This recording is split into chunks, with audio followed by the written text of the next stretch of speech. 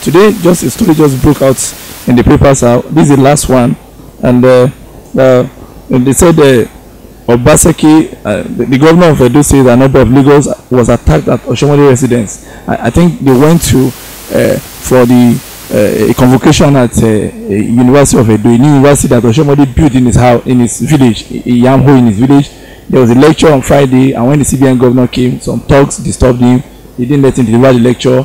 They were troubling him. Then they said the CBN governor Oshiomhole has to be marked through the back door. They packaged them out to escape after the lecture because the whole place was tensive. Then yesterday, Saturday, there was now a convocation whereby they made some people vice chancellor, and the Oba of Lagos was specially invited. And after the convocation, the former governor Oshiomhole now said, please, let's have lunch in my house with the Oba of Lagos and everything, only for them to get to the place and talk that overtaking the place, started beating the Oka. The Oba of Lagos started running a task inside the parlor. He was disappointed, disgraced, and molested out of the house. And we are now surprised that the whole Oba of Lagos was now embarrassed in Edo State. Even the Oba, the Oba of Benin, was not even invited to the whatever. As at this morning, Oshiomhole was still begging. Then Oshiomhole now said it is Shaibu, the deputy governor, that arranged the talks, that it was his boy, and that even the governor in Obaseki was now crying that he is shocked that he cannot have safety in the house of his chairman, that he knows that if he goes to a PDP chairman's house, they cannot molest him like that. Talk less of the house of APC National Chairman, who is his immediate past governor. So, and they've been condemning the attack. The governor said it is very unfortunate that we can't feel safe in the house of our national chairman.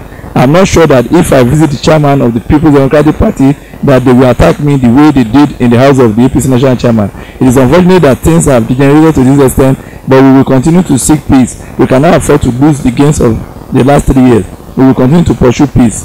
Meanwhile, the chief president to the deputy governor Shuaibu Musa Eboima denied the allegation that his boss was the brain behind the Iyamho attack. He said the deputy governor should not have caused the unfortunate incident that happened this evening. The deputy governor could not have caused the unfortunate incident that happened this evening.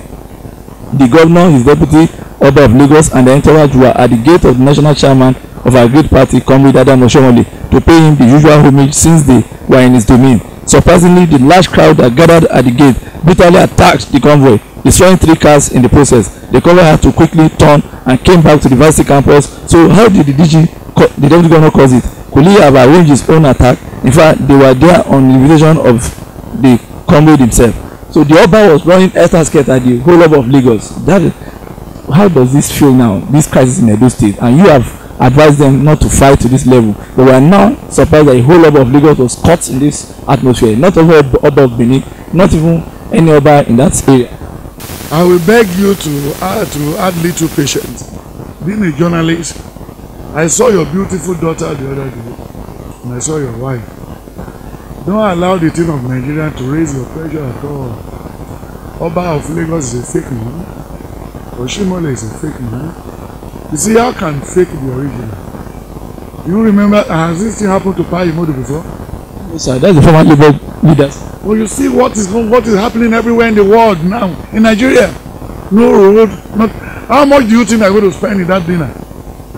How much do you think they're going to spend there? It's taxpayers' money. Don't you know what they are calling us? Masses. Even worthless than mosquito. We are masses. When Amroba take the stage, what do you expect? Look at what is happening to Kogi now.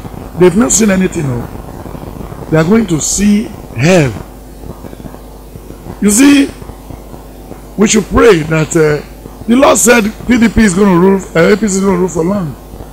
But the way these people are doing it now, God can reject anybody at any time. Nobody is perfect. Even once a stone can praise God. When you look at 3 o'clock in the afternoon, 12 o'clock, 1 o'clock, go to GRA and observe the place. They will all face the same direction. What are they doing? They are worshiping God. Oshiomhole has time to praise God. The Oba of Benin, all the Obas of Nigeria, they don't have time. They are full of ego. And God hates the proud. God hates what? The proud. Even they pick, even anytime they do anything, wedding and everything, they pick reverend that can speak good of them. Do you remember 2 Chronicles 18? Do you remember second King 18, 19 and 20? The vineyard of Naboth. You know, the man said, I'm going to die with the vineyard given to me by my father. Nobody can take it off me. That is a man. That is a human being. But the wife said, I will arrange a thug. That what? That will kill the guy. The wife of the king. Yes, that's Jezebel.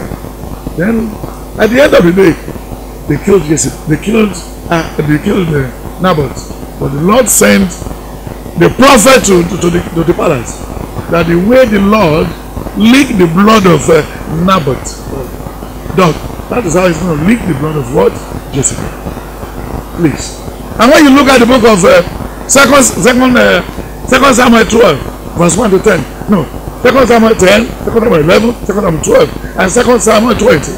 In 2 Samuel 12, when they came to the palace of the king David, he said, sir, do you remember somebody has only one chicken and somebody has 24?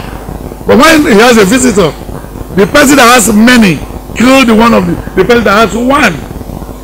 Then David said, he passed the judgment to himself, not knowing that Adibi is in my terrain, is my regime, in my place. That person will pay with his life. Then the prophet said, you are the one. You are the one that killed the wife of whom? The wife of Uriah. I took him away from that man. And you asked the man to go back to the war, he refused. To sleep in your house, he said no. To go to his house, he said no. Then at the end of the day, they used Absalom to trouble his father. And then the father was crying after the death of Absalom. Then the soldier said, why are you crying? He said, no, I'm not crying. So when you look at it, who is Oshiomhole now? Oshiomhole has now become a spoiler. The presidency that's supposed to go because of the good work of Antonio Iyamho will be taken off before the end of April. They won't be president in that place again. Edo State. Yes, it goes to have a president from it. They will lose it. They will lose it. You see, they are all armed robbers, they are all thieves, they are rogues, they are all hire killers, they are all murderers. Look at them, look at Oba of Lagos. He will be passing through the hospital in Lagos at night. When he's passing there, you will see people sleeping with candle. See people sleeping with candle. And when they have a headache, they will call London for fencing. They know the logo of imported Panadol from the past years. You know he was not the one to be the king of Lagos. But you block it because there is a deal between himself and Tinubu. Lagos State is in their pockets. No problem. Let's wait and see. Time shall talk, time shall tell. Time is talking. To every good thing, there must be a checking point. To every good move, good one, and to every bad move too, there's a checking point. When you look at the book of Proverbs 16, Proverbs 11, Proverbs 3, and Proverbs 4, there's nothing they can do. And Psalm 49, Psalm 26, then Psalm 127, they say, except the Lord, who is watching over their life. The Lord is also waiting for them to change. But if they refuse to change, this is what will happen. You remember the story of in Aba, the Aba women riot. When Nigeria trouble will be settled, it can be from the bus stop, it can be from the gas station, it can be from the road, it can be from the polling booth. You know, we're not supposed to have more than 3 political parties. But some people are using it. Where is Anene today? Where's Abiola? Abiola was promising hope, and he never have hope. Sleeping with the wife of a king and every his friends. Turning the house of everybody else upside down. Putting anarchy in people's house. When he goes to his bus stop, they fire you. What about Dinka? Look at Obasanjo. Look at it now. Obasanjo is not relevant again. He cannot be relevant again. You see? So, my brother, just add little patience. Don't go before God. Let God go before you. Our fears that the Oba of Benin in Edo State being disgraced. Oba of Lagos. Oba of Lagos. Had to come and eat lunch. Maybe we are thinking that you should have seen all this. My brother, don't worry. Lagos. Isaiah 3:10-11. Only say it to the righteous that it shall be well with him. Then when you look at Proverbs 4 from verse 4 to 10, he said, don't go their route, don't go their way. Evil people will never go to bed until they cause people to fall. Then many kings in the Bible were disgraced. When you look at what happened in the book of Exodus 9, Exodus 10, 12 and 13, and when you look at what happened in the book of Numbers 33, he said, the proudness of Pharaoh, he never allowed the people to go because they are in power. He's the chairman of the party, he's the CEO of the company of Egypt. But at the end of the day, he said, Exodus 12 from 12, he said, every house that failed to have the blood and the lintel will have a dead body in his hand. And when you look at the book of Numbers 33, can somebody read it? When the Lord will free Nigerians, we still need to break into pieces before we come back again. Those that signed the amalgamation, is it Awolowo? Is it Zik? Is it your father? Is it my father? Is it English people? And when you look at all what they have looted out of Nigeria, they sign all those MOU with pencil. But don't worry. Don't be in a hurry. Even though they kill any of the king, they remove their eye, they do everything. But you remember Judges 1, verse 6. He said, 80 kings we have amputated their hand and removed their eyes.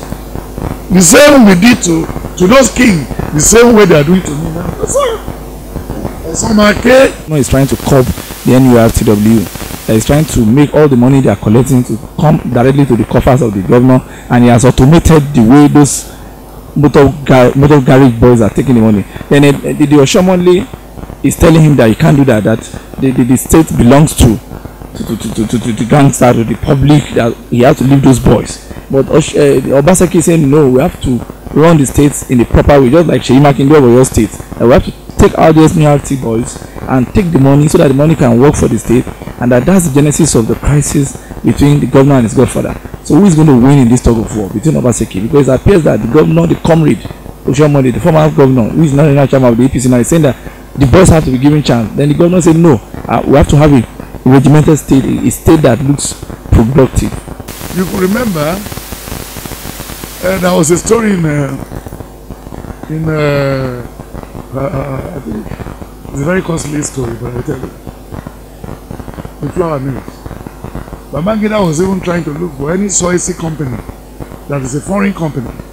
When he retired, he can even give to Miriam the targeted flour mills. You remember the person that's supposed to work with Buhari to do this on Babangida? Then the man would let out the trouble. Then they reported all their papers, work and everything, they get it done. Well, so they can't take the company. The man who worked this thing, who was going out, slept, never woke up. We human being has no second chance. Don't worry. It was these thugs they were using. That's what they are doing in Lagos. It was all these thugs they were using in the election. And how can you just accept yourself to be thugs? Until the masses knows that we are dying every day, the rich are not dying, then they will know how to work. If the money go to the cover of the state governor, it's a good thing. It's a welcome address, a good thing. If anywhere in the world, there's nothing like NUT. And I told them the other day that they should abolish all these things. They should abolish all these things. Arrest their leaders and everything and jail them. Then they will stop it. Then tell them where you want to use the money to, what you want to use the money to do. They can be putting the money in scholarship board. They can be putting the money into what pre-image people, any student who wanted a scholarship board for any science student. It will still help them. It will still come down to them. So that's the problem. So if they fail to do this, but it's not a thing they can do by force, but the governor will win. Basically. He will win, yes. But it's a man of grand. He will win. They may even be going in the night to be arresting those people. They may even arrest them and be injecting them. He will win.